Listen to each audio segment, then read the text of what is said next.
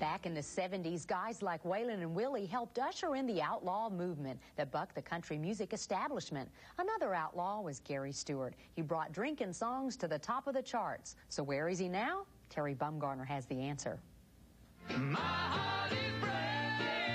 Let's flash back to the 1975 CMA Awards, where Gary Stewart performed his #1 hit. She's acting single, I'm drinking doubles. The song went #1 in March that year and spawned the album Out of Hand. When we put the album out, the formula for albums was kind of, all right, you got your hit, then you do 3 or 4 cover songs, and then 3 or 4 you got in your publishing company. We wanted to record a good album. Songs about drinking, cheating, stealing, loving, and leaving made Out of Hand a barroom classic. It also put some serious bucks in the pockets of this young kid who was known to have lived a lot of those lyrics.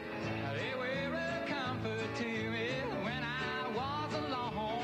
I remember a lot of it, but a lot of it, you know, done so much that people tell me some things I've done and can't remember some of them. Some of them I think, yeah, but yeah, it was all right. But I don't know if I felt any different. I still felt like I was in the back row, you know, playing music I love.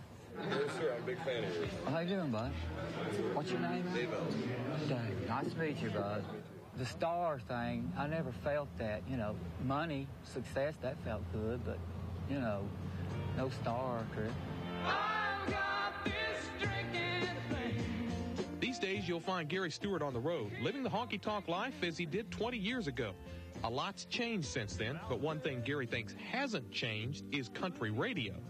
I think it's unfair because the people don't get to hear the best music, and I think radio should be about the best music. But it's a business, I know that, but how much of a business you got to make out of it, you know? Taking me a whiskey trip, loving her with every cent. There's been a resurgence in Stewart's career thanks to a greatest hits CD on High Tone Records, and the young faces in the audience prove his tunes are timeless. A lot of them was raised on me, as they say, mama and daddy, you know, we would raise, yeah, okay, yeah. So them, you know, it's the songs that I've had, and they're going around again. She's acting single, I'm drinking doubles. For you Gary Stewart fans, many of his albums have been re-released on compact disc. They can be found on High Tone Records out of Oakland, California.